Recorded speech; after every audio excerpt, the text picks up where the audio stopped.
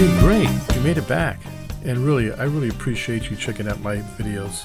Okay, so today we're going to talk about this issue I had that's been going on with my Ranger.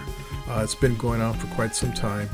I guess I could have took it to an auto electric guy and he probably would have figured it out really quick. And then bam, minimum 1 hour, anywhere from 65 to 100 bucks. So I decided to slowly figure it out myself. And through a comedy of errors, I finally found out what the problem was. So anyway, hopefully you don't go through the same situation that I did. I'm sharing this with you. Hopefully it saves you a few bucks in your time. And hopefully you're not obviously broken down on the road or somewhere. So before you buy a battery and before you change your alternator, watch this video first and it might save you some money. Anyway, let's head out to the truck and I'll show you. Okay, you guys, you can see I'm sitting in my Ford Ranger truck. Check out the miles on it. Pretty decent. Well, I just wanted to talk to you about my issues that I was having with my battery on this darn thing dying. I've been having issues with my truck not starting. My battery would die. So I got a brand new battery, and it was an old battery, so I just went ahead and replaced it with a really good one. And that died like a day or two later. And so by then I knew it's not the battery. So charged the battery, took it down to one of those battery places, and they checked it out, and he said that it's your alternator. Well, I went and had the alternator replaced by a friend of mine, and he's a master mechanic. And it ran for about a day or two, and then it died again. So the only thing I came up with is that it's probably a bad alternator. So I took the alternator back. Well, first of all, when I figured it was probably the alternator, I went back to the battery place and told him, what I told you guys, and he checked it out, and he said everything's fine. And I said, "Are you sure?" And I told him again, and what he said was that the alternator, the voltage regulator is, sometimes he's seen that the voltage regulator will intermittently work. So I've been around the block. I'm not a young kid. I've never heard that before. So I took his word for it. So I pulled the alternator out. I went back to the parts place, and they said, and I told him what I told you guys, that it works intermittently. So he puts the alternator up there, and he comes back and he says, he goes, "We're going to give you another one." I said, "So what was wrong with the alternator?" And he said, "Well, it works intermittently."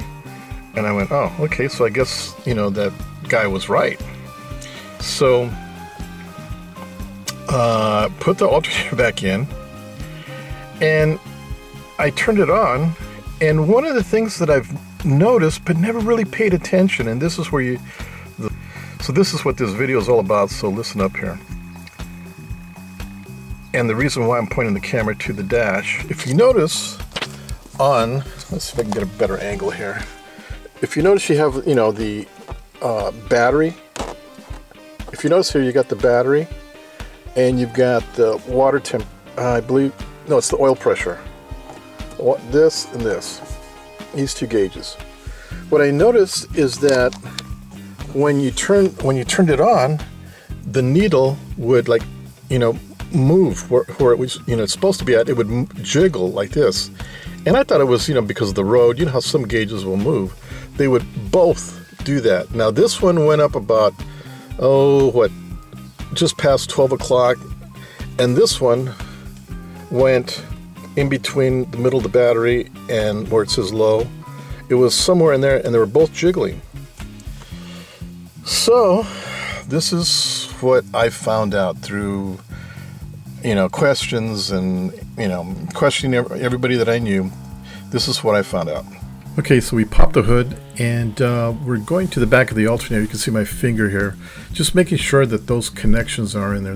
I know it sounds stupid, but just double check them. Sometimes they don't get plugged in all the way and they'll pop out. So just insurance, just push down on your finger. Of course, the car's not running, right? One of the things you can also do if you really want to work on these plugs is to unplug them, make sure the plugs look nice, clean, and nothing's bent or rusted.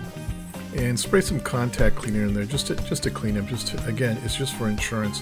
It's not something you have to do, and typically there's usually not a problem with this, but it's just something to double check because mechanics, they're human too. So okay, let's look at the other side of the engine here, and you can see where the battery's at.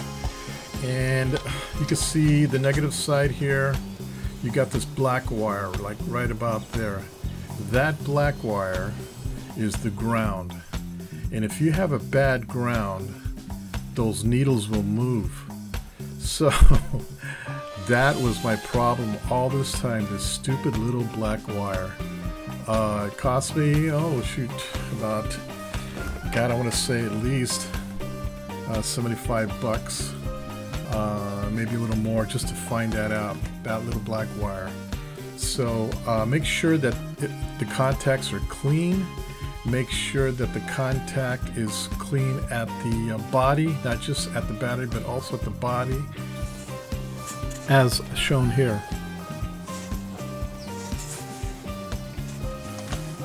Clean it really good, brush it.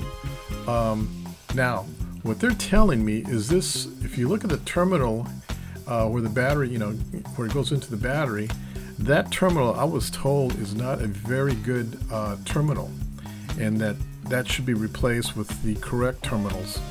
I'm not too sure if there's truth into that, but I just thought I'd pass that on to you. I'm sure there's a bunch of better ways to connect that black cord into that terminal, but for right now, that's what I got. And once it was connected correctly, let me show you what happened. Okay, so let's get in the cab and turn on the engine. And what you're going to see is these needles go up. And as you can see, the oil gauge is past 12 o'clock, sort of like 1 o'clock area. See where the charging system gauge is at, which is on the bottom right? It's right in the middle of the battery. What you're seeing there is what you're supposed to have. It's not supposed to move. If it doesn't look like this, you have a problem. Now, it doesn't necessarily mean it's an alternator. It could be many things. This is one of the things, after replacing just about everything, is what the problem was. It just needed the ground to be correctly connected. Okay, so we talked about two things today. We talked about the battery, and we talked about the alternator and the issues that you'll have with it. What I left out is the starter. You're going to have to crawl down there and with a creeper, or just jack it up and crawl down there and look at your starter. Make sure that the ground and the positive connection nuts are tightened. Again, this is something you don't have to do. It's just for insurance purposes. If you got the skills and tools and you got the time, might as well check it out. I know the starter has nothing to do with the charging system, but what we're doing is we're making sure that all the ground wires that are connected to the battery or powered from the battery to the body, the starter, is well connected. Okay, that's about it. I hope this video helped you out. Please check out my other videos that I have on my channel. I've got repair videos, cooking videos, all sorts of how-to videos. Again, don't forget to like and subscribe. See ya. Bye.